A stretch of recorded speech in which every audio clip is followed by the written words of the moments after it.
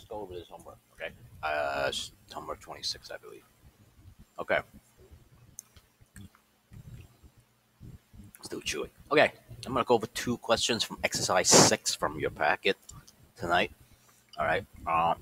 Let's do number 2. Okay. Let's pick a hard one. Now, 4 9 was actually in the answer from the video that we watched yesterday. The one where the lady said over and over and over again. I don't know if you remember the answer, so why don't we do that now? Now let's see. Yeah, I think that's the best one to do. Right? Although number 4 is a very good contender. 1/16, but we did that also before. Okay, alright. Now 4 9s.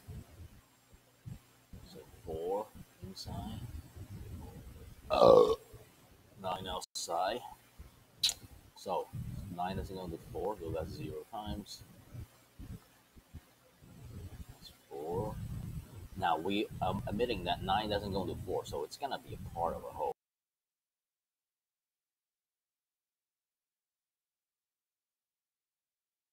Which means it's either fractions or decimals. Right? Put at 0, right? Extend the problem, so to speak. 9, 4, 36. Now, I think some of you probably right this moment realize what's going on, right? It's gonna keep going. Right? Already it's 0.44 and then like so what does it say? Reduce answers possible, round decimal answers to the nearest hundredths if necessary. No, so technically if you write this as an answer,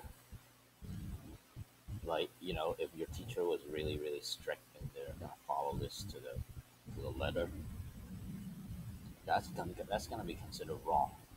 Why? That's right, they want you to round. So you shouldn't have this bar here. So what we're gonna do is it's gonna say 444, right? Round to nearest hundred. So we go to the thousands place. Take a look at this. Yep. All right. So look at the number 4, right? So we're gonna round it to the ray of this. So it's 0.44. 0.44 is actually the answer. Oops. 0.44 is the answer. Okay. All right. Let's do another one. What's a good one? 9. Okay, 9. So, remember the trick where I said in class? What is it?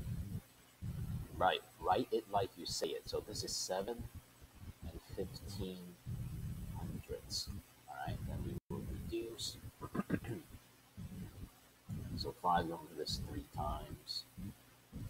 5 and this 20. So 7 and 3/20. All right. Okay, so I'm going to sign off here. Don't forget to check the answers in the back.